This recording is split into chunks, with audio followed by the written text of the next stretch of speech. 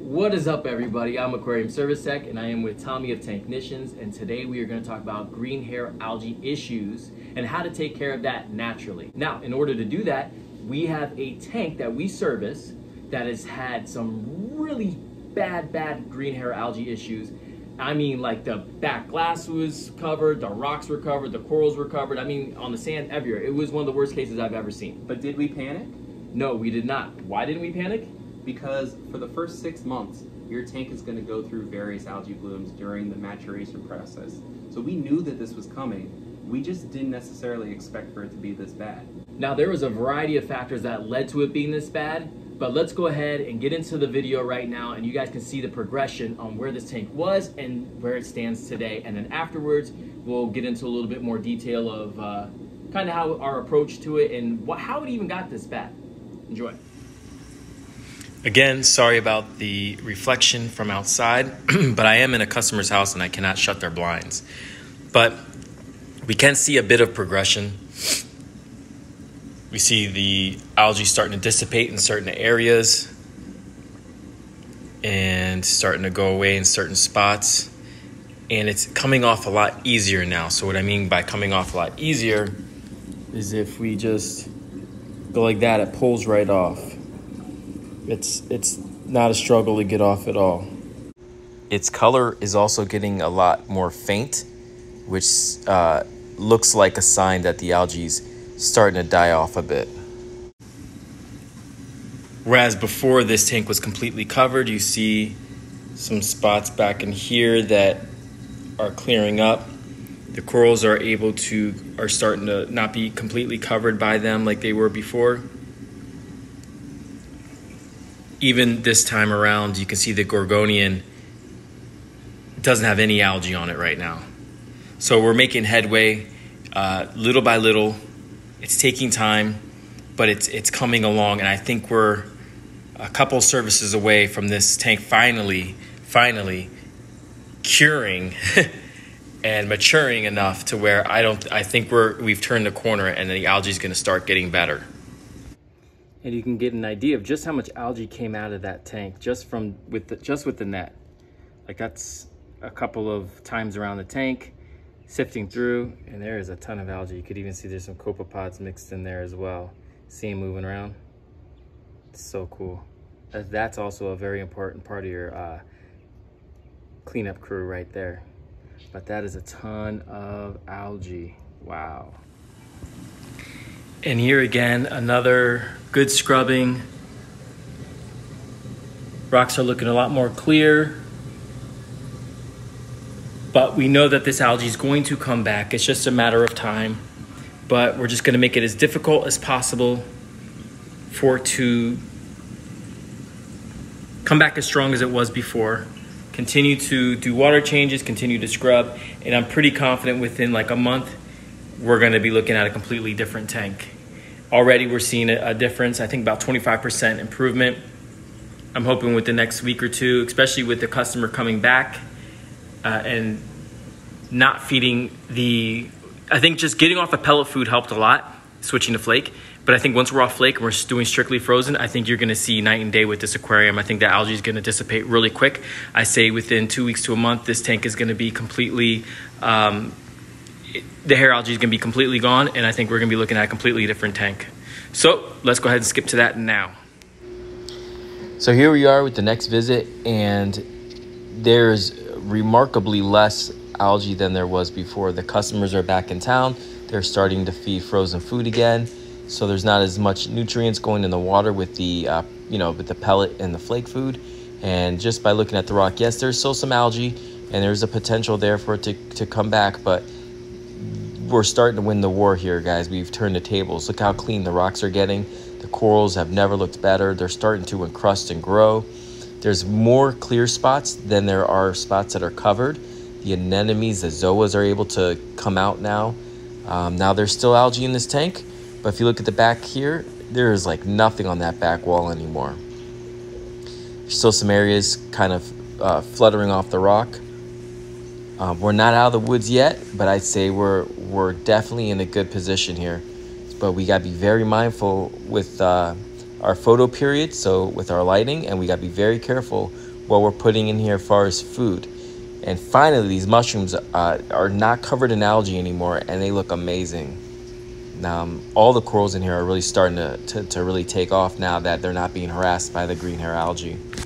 And like I said, there are some spots that are still a bit difficult, but compared to what this tank was originally, like this gorgonian right here was absolutely just covered in algae.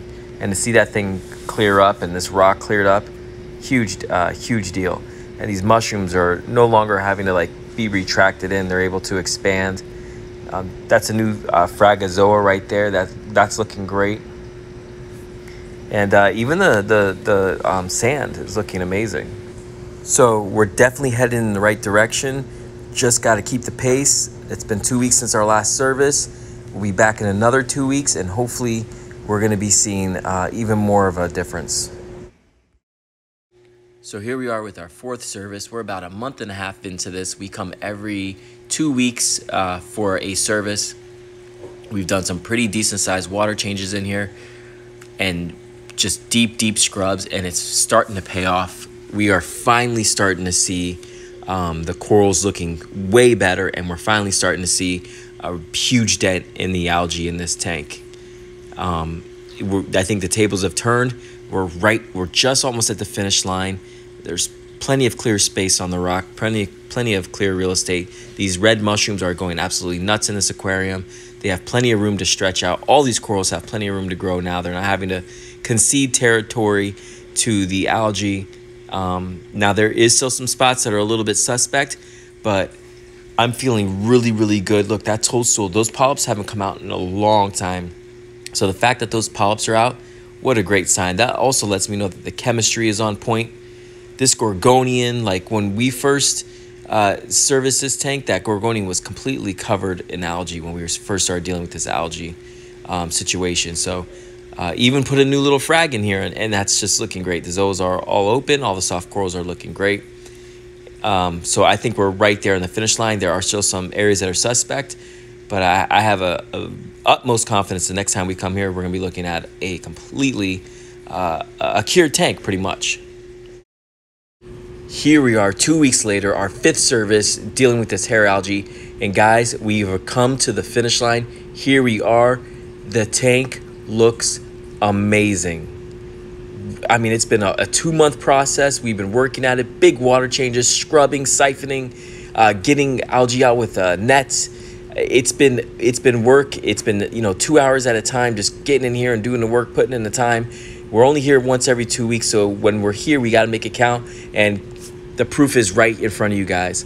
This tank looks great. The algae is 99.9% gone.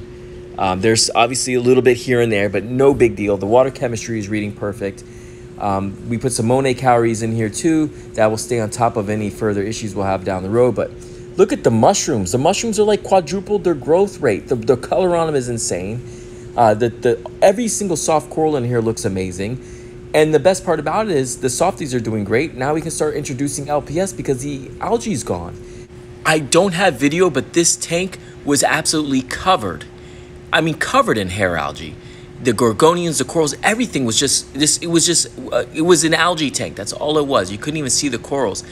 And the fact that we've battled that and stuck through it without using any chemicals or any type of additive, just hard work, getting in there, water changes.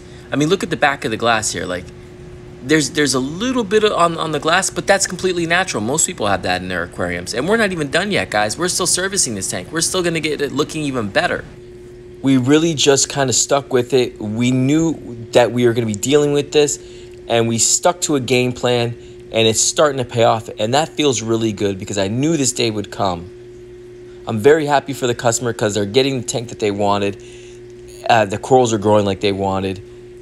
I'm very happy that we were able to provide this for them, and we're going to continue our relationship with them. We're going to continue to service this tank, and we're going to make it look even better in the future. We're going to put some quarantine corals in here, some more fish in here. We're going to have this thing looking amazing.